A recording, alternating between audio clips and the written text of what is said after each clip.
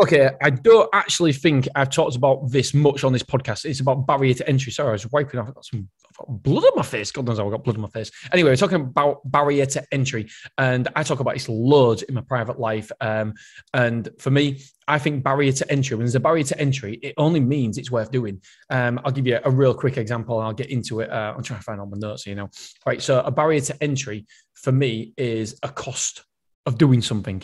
And the higher the cost of doing something, the more you should do it. So I'll read my notes and I'll give you an example. If it was easy, everyone would do it. This is called the barrier to entry. Very few people are willing to do it. If people aren't willing to do it, it means you should be. Be the difference. Be different. I love that.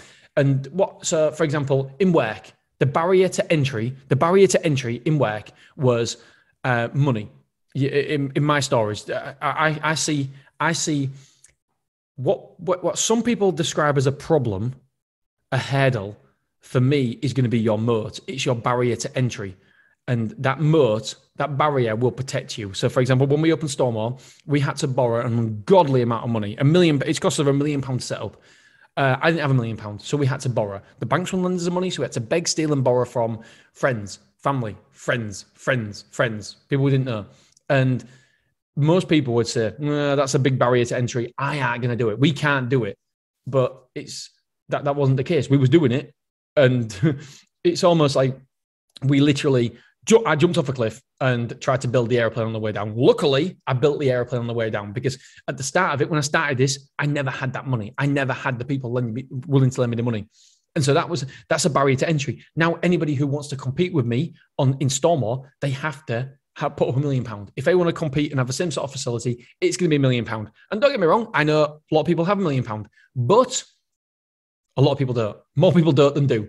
And so therefore, that barrier to entry, that cost to enter the market, was my moat. It's now my moat. It's now my protection. So that hardship has now become my protection. So what you consider a barrier to entry will later protect you if you get over that barrier to entry. In relationships, when you go through hard times, when you go through the bad things, that's the barrier to entry. That is your moat. When you go through something, testing with a family member or with a partner or a friend, you're building a bridge, you're building a fort around you, around your relationship. So just because it's hard, it doesn't mean you should stop.